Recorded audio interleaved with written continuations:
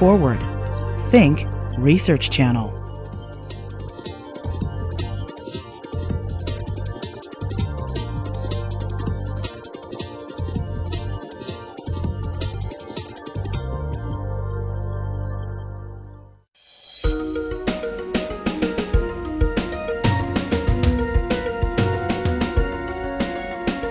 There's a structural problem with genocide, which is that it tends to happen in places that are off the beaten path. So now, in order to promote nonviolence and reduce violence, ultimately we have to address the motivation. Society needs to acknowledge that learning is a lifelong challenge. The sit-ins challenge cherished beliefs most whites held dearly. At the DNA level, we're all 99.9% the same. All of us. So individuals do matter. And I think the quality of our individual leadership matters. Who is speaking for poor people? 40 million Americans make $6 an hour. Who is speaking for them? The only thing that one has after throwing everything overboard is the love that one can give.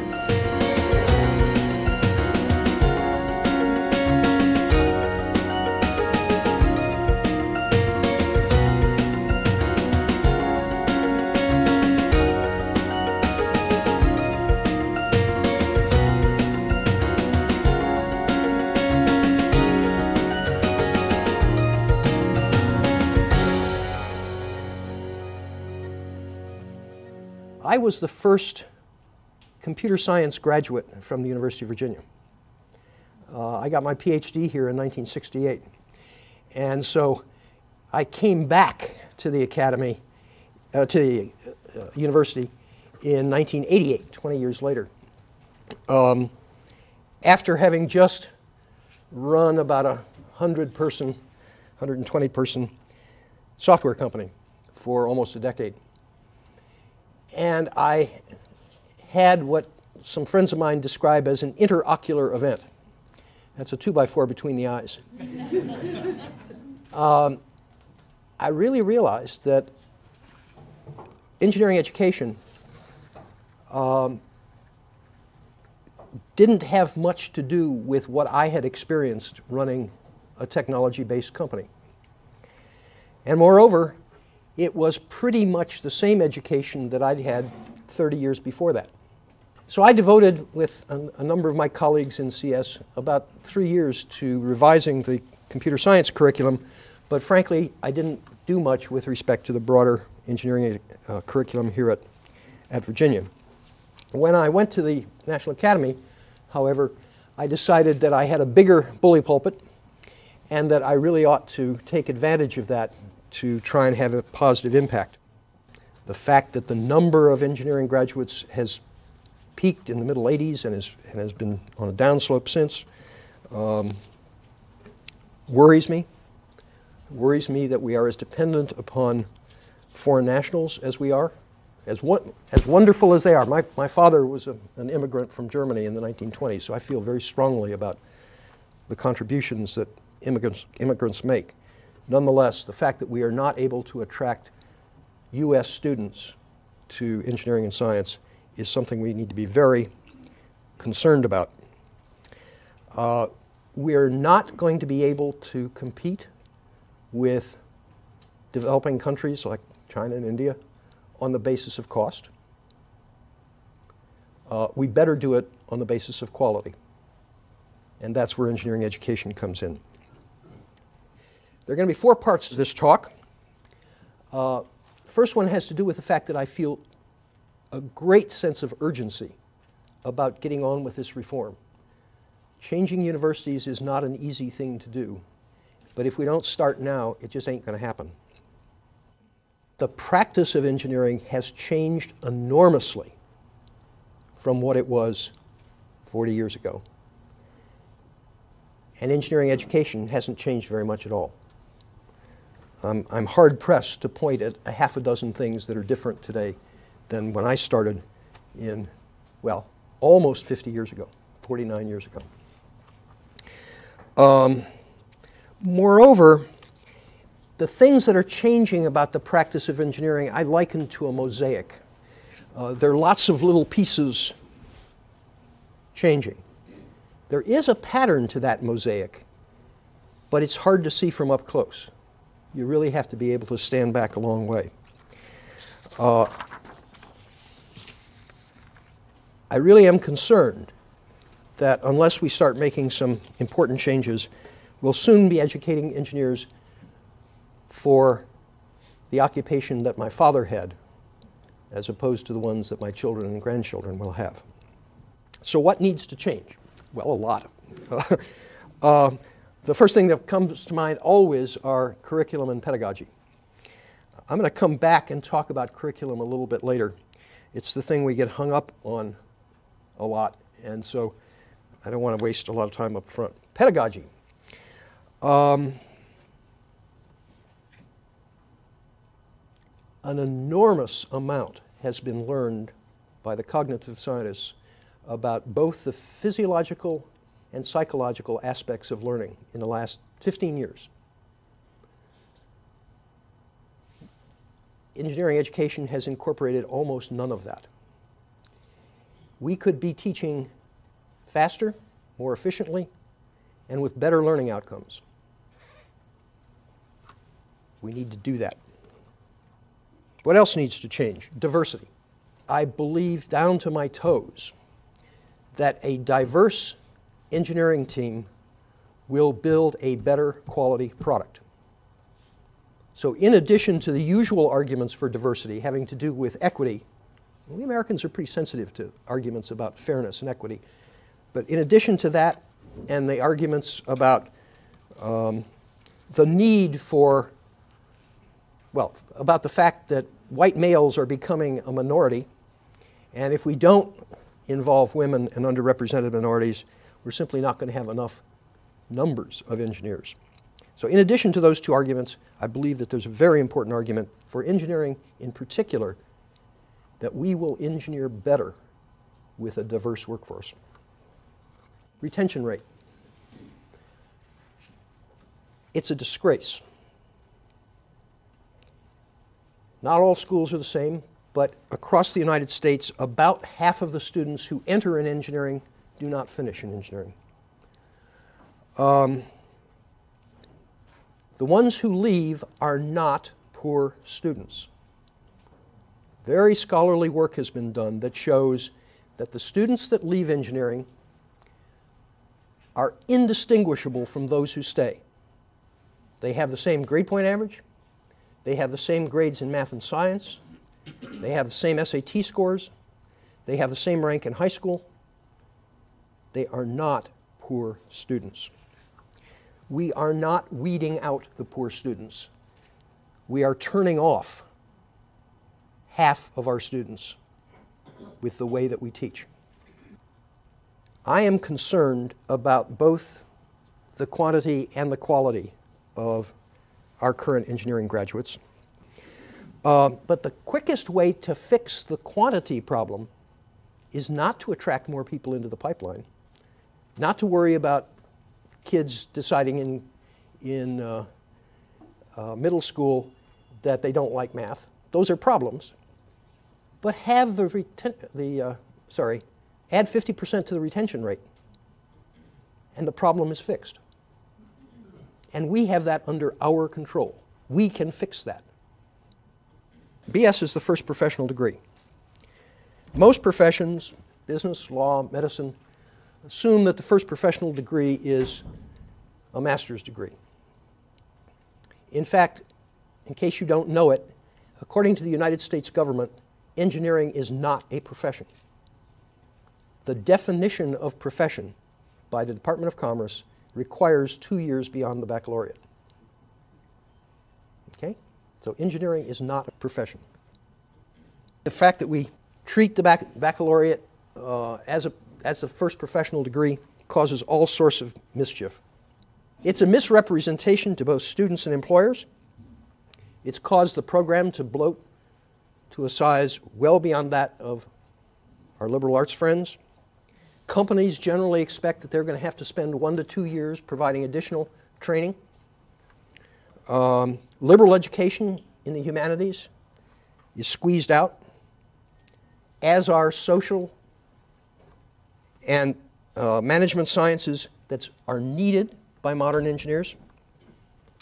The problem is exacerbated by a number of states, including Virginia, I believe, that have considered mandating that the engineering degree has to be done in 120 hours.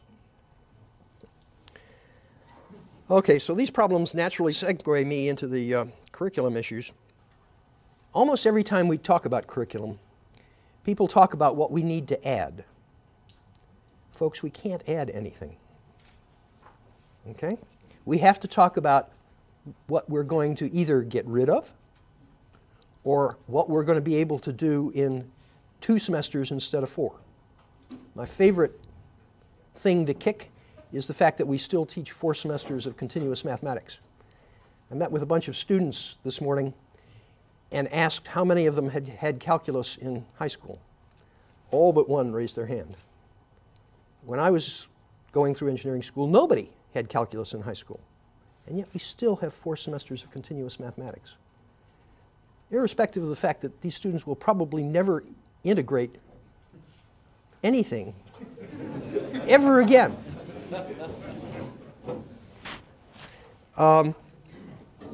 This pressure on adding more things to the curriculum always provokes somebody to utter the mantra, the undergraduate curriculum should teach only the fundamentals. The problem always is deciding what the fundamentals are. The last major curriculum change in engineering is what is referred to as the engineering science approach following World War II.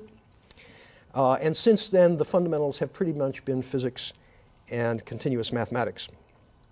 But as I said earlier, engineering is changing. Very few people will produce a product in the future that doesn't have embedded IT, information technology.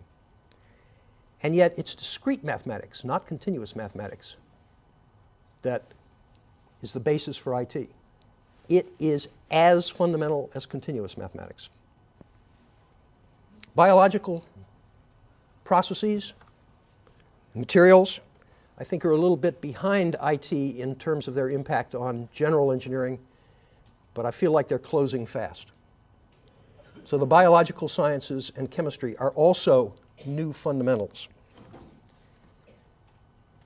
Boy, am I ever sensitive to the fact that engineering is now conducted in a global context. Both the act of engineering and the customer of the product that we develop are global. The contemporary engineer needs to design under constraints of global cultural issues, global business contexts, and so really must understand them at a fairly deep level. It's as fundamental as thermodynamics. We can't just add these new fundamentals. Our curriculum is already too full, especially if we continue to claim that the baccalaureate is a professional degree. I think we have to look very carefully at the current cherished fundamentals and ask, are they? Or is there a way to teach them in half the time or a third the time? Let me talk about faculty rewards. My quick definition of what engineers do is design under constraint. We design solutions to human problems, but not any old solution will do. There are a whole bunch of constraints, everything from size, weight, power consumption, heat dissipation, to safety, reliability, manufacturability, ergonomics, environmental impact. The list of constraints is very long. Doing that kind of design is a highly creative activity. I don't know why, but frequently when people talk about engineering, they immediately jump to the math and science component. My experience, the essential characteristic of a good engineer, a great engineer, is creativity. That said, can you think of any other discipline on campus which is a creative field, which doesn't require its faculty to perform. Artists must paint. They get tenure based on their paintings, not their writings. Sculptors, musicians. Even if you're not willing to buy that engineering is the same kind of creativity as that of artists, just think about the performance-oriented professions. Law, for example. Medicine, for example. You think of any creative activity which doesn't require one to perform that activity. I can't. Except for engineering, of course. Very few faculty have ever done any engineering. We do research, but producing a product, I can assure you, is a very different thing than doing research.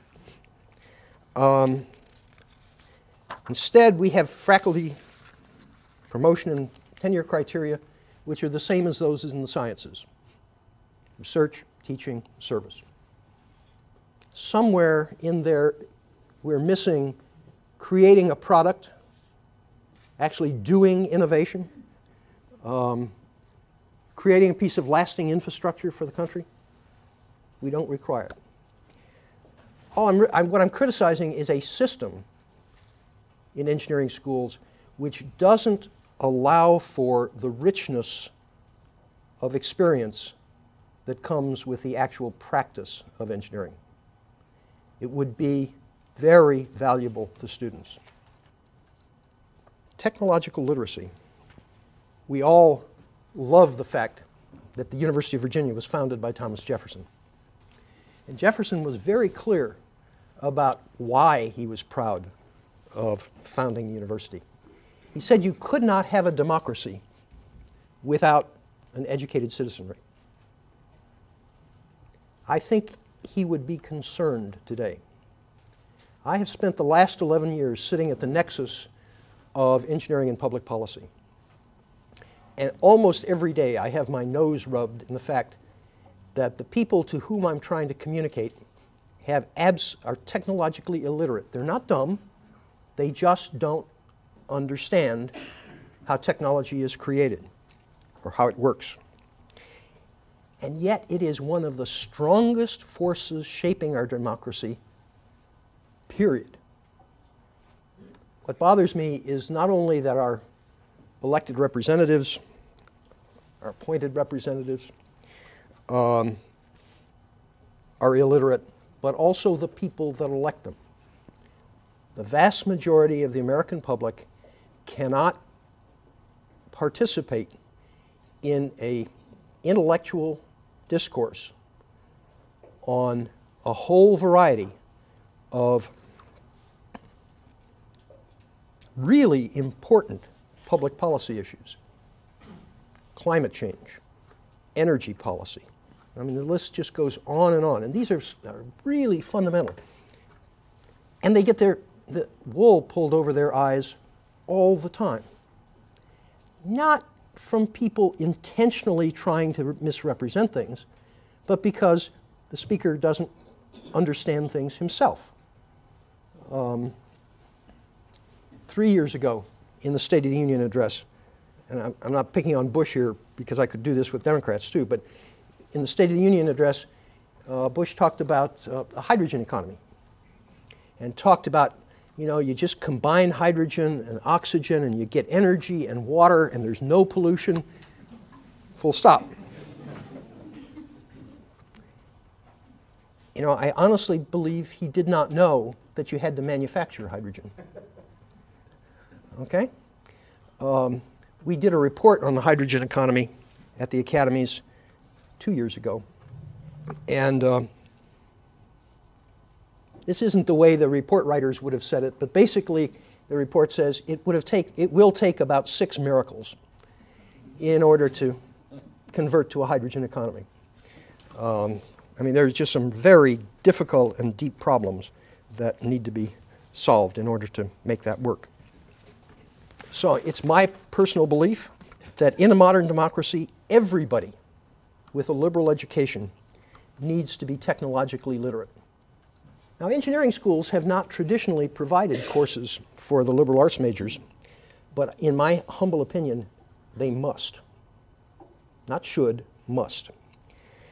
They're not the kind of courses we're accustomed to teaching, since they're going to relate technology to larger social issues. Just as an aside, the year that I went to the Academy was 1996, and just before that, the Academy puts out a quarterly magazine called The Bridge. And just before I got there, an issue of The Bridge came out in which there's a description of a little exercise that a man who was provost at the time at Columbia had done, scanning all of the most popular American history texts, both high school texts and college texts. And I'm not going to remember the numbers, so I'm making up numbers, but in something like 15,000 pages or 20,000 pages he scanned, he found like 15 or 20 that talked about technology.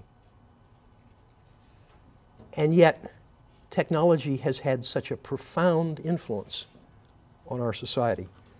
Some of you will know this, but the Academy, in running up to the year 2000, did a little exercise in which we assembled a list of what we said were the 20 greatest engineering achievements of the 20th century, where greatest was defined in terms of impact on society, not technological gee whiz. And you read that list, and you can't help but be struck by how radically different our lives are from someone living in 1900. By the way, my grandfather was a teenager in 1900, so I feel like just 2 generations away. I'm an old guy, but 2 generations away. But things like the average life expectancy in 1900 was 46. It's now north of 76, so it's increased by at least 30 years. And it's estimated that 20 of those 30 years are simply due to clean water. Just about as prosaic engineering as you can imagine. And yet, in 1900, waterborne diseases were the 3rd leading cause of death in the United States. But you can imagine the list. Electricity, or electrification, automobiles. First airplane had not flown in 1900. One of my favorites on the list is agricultural mechanization. In 1900, 50% of Americans lived on farms, including my grandfather. And it took that many to feed the other 50%. Now, because of agricultural mechanization, it's 2% live on farms. And we not only feed the rest of the United States, but a good chunk of the rest of the world as well. Why haven't things changed faster? I don't know, but I have an hypothesis. The hypothesis is simply that most faculty don't believe that change is necessary. They're following the old wise adage, if it ain't broke, don't fix it.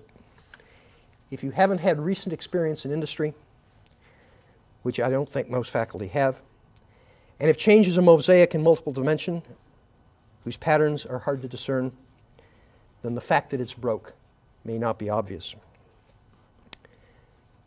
It's my belief that if the NAE consistently asserts that it believes the change is necessary and exhibits the fact that it values people who cause that change, then over time, faculty attitudes will change. And so what we have is what's been called Bill's four-legged stool. Leg number 1 of the stool is we did what we always do. We created a committee. It's called the Committee on Engineering Education. Like all the other committees we have, they produce reports. And many of you, I'm sure, have seen The Engineer of 2020 and Educating the Engineer of 2020. Second, we said, if we're going to assert that engineering education is important, we better not say, oh, but it's not important enough to let you get elected to the academy. So we've changed the rules. You can now be elected to the academy for contributions to engineering education. And people have been. That's not just being a good teacher. Okay? It's really having a national impact on engineering enterprise. Third leg of the stool, we have created a $500,000 prize that's given annually for contributions to engineering education. I believe we've given the fourth or fifth of those just last Tuesday. It's called the Gordon Prize. And finally, we reversed our field. I said at the beginning, we don't do anything, we just advise other people to do something. Well, we have created something called the Center for the Advancement of Scholarship on Engineering Education at the academies, which is an active entity. It's got a budget of about $4 million this year, and it's trying to promote increased quality of the scholarship on engineering education and broader dissemination of the results that we've found. So let me conclude. Our society, in my view, is not only dependent upon technology, it's become addicted to technological change. If you ask most people about the important events of the 20th century, they'll talk about World War I and II, the Great Depression, things like that, maybe the Cold War. I think those things all pale in comparison to what engineering has contributed. But engineering is changing. It's not the same discipline that it was 50 years ago. And engineering has to change, engineering education has to change, not just to keep up with that, but actually to lead it. The global competitive landscape is changing at the same time. And if you don't buy the argument about my simple assertion that engineering is changing, therefore engineering education is changing, pay close attention to the fact that we are going to be in competition with very good engineers from places like India and China. They've got big populations. They're taking the top people. They're very smart. Their universities are, it's scary. You go to places like Tsinghua in Beijing, and everything is new. There isn't an old piece of equipment anywhere in the place. I go to MIT and I look at the same laboratories and I see a lot of 20 and 30-year-old equipment. Moreover, their work ethic is unbelievable. And so we had better change. Okay, that's it.